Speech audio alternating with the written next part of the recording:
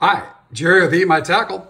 Today we're talking about one of the old school lures. It's called a cedar plug, world famous, all up and down the East Coast, far over as Japan for tuna fishing. This model that we make is about 8 inches long, about 9 inches long if you count the hook. We use the finest materials for the body. It's a cedar plug with a lead weight on the front to make it track good and stay in the water. Comes fully rigged with a number 10 big game hook, stainless.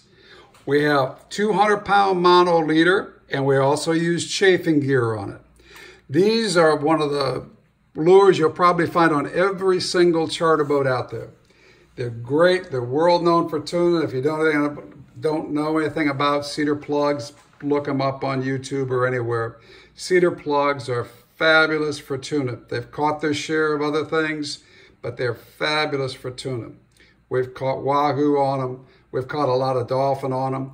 And they bounce around, they skip around. The nose has weight and it stays in the water, but it bounces around like a fish would with movement. And that, I believe, is what really attracts them. We sell them as a 3-pack and we sell them as a single. And again, these are the cedar plugs and they're all rigged up, 200-pound mono, ready to go. Catch them up.